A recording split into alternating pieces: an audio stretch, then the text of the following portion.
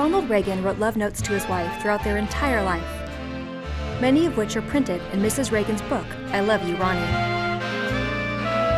On February 14, 1960, a few weeks shy of their 8th wedding anniversary, Ronald Reagan handwrote this Valentine's Day love note to his wife Nancy, writing, "I happen to have a Valentine's life, which started on March 4, 1952, and will continue as long as I have you."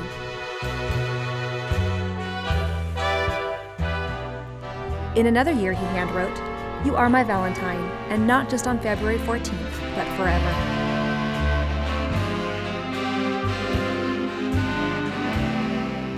Thank you for joining us for this week's Monday Minute in the Archives. Join us next week as we share our next treasure.